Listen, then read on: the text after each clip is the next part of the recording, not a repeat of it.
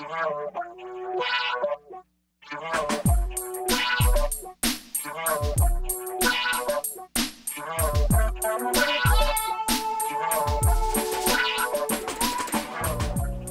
a little peace and harmony to your life with this pair of ringneck doves. They're available now for adoption at the Lowell Humane Society. Here's the shelter's marketing and fundraising manager, Crystal Arnott, with more. Hi, so we have two beautiful ringneck doves today. They are Peace and Harmony. They're a pair of doves that had come to us a few years ago, and we adopted them out to a wonderful adopter, but unfortunately recently his health has declined and he's no longer able to care for them. So they're back here with us looking for another home.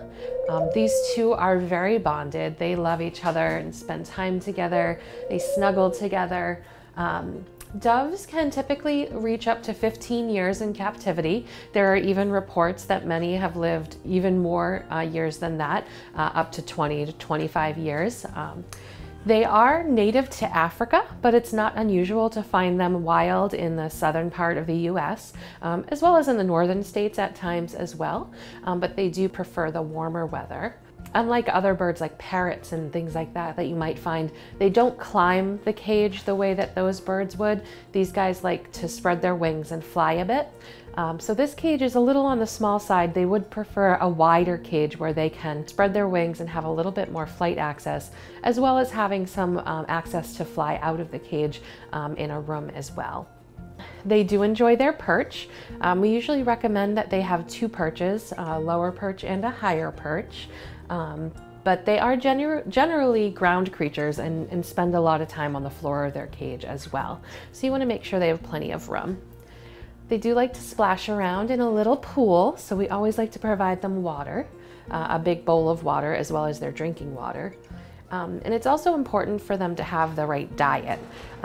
They really do enjoy eating millet, and we also feed them canary seed. And they also are a bird that requires grit as well. They eat their seed whole, so they need grit as well so they can process those seeds a little bit better. In addition to their general seed, they do also like to eat greens, and it's really important that they get enough calcium. So they do recommend that they have a calcium supplement as well. A lot of people don't realize that they're actually very social birds, and once you spend time with them and bond, they really will bond to an owner, and they can be quite affectionate.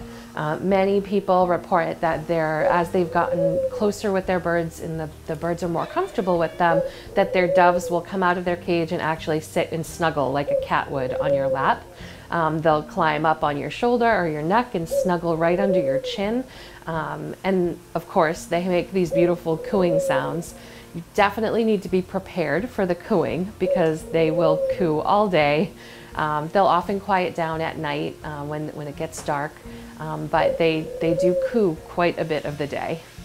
If you think you'd like to provide peace and harmony with their forever home, or would like more information on donating to or volunteering at the Lowell Humane Society, visit them Tuesday through Sunday at 951 Broadway Street in Lowell, or go to lowellhumanesociety.org. Call 978-452-7781. You can also find them on Facebook. For WestfordCAT, I'm Patty Stalker.